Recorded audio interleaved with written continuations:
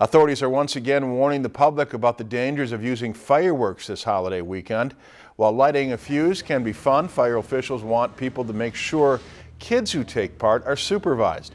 State data says 40% of injuries caused by fireworks over the 4th of July happen around children. They're like small explosions, we obviously know that.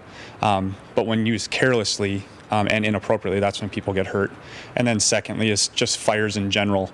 Anytime we use fireworks, we want people to use them in an open area, away from trees, homes. Fireworks that shoot into the air and explode are illegal in Minnesota, but some locals are asking for change.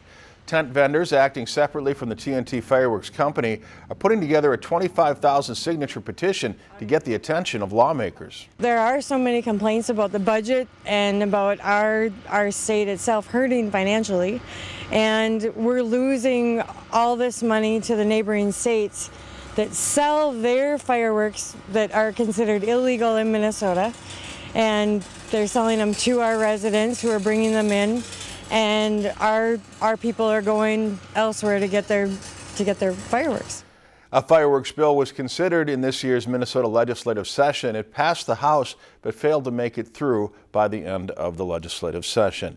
If you've enjoyed this segment of Lakeland News, please consider making a tax-deductible contribution to Lakeland Public Television.